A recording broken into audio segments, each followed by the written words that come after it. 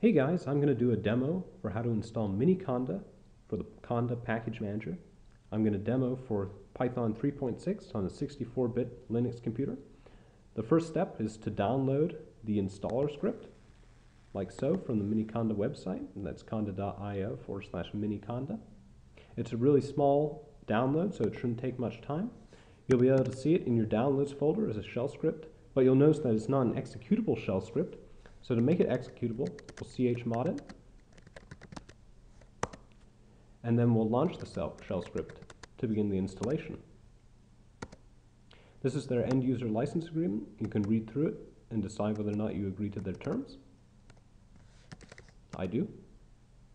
You can choose a location for it to be installed. I'll use the default location.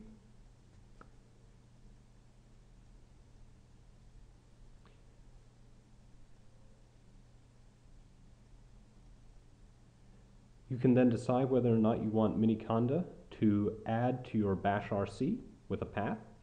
I'll choose yes. And voila, you're done. At this point, you'll probably want to source your bash RC so that you can actually use the Conda package manager.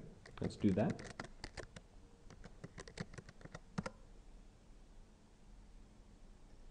And this should give you access to Conda.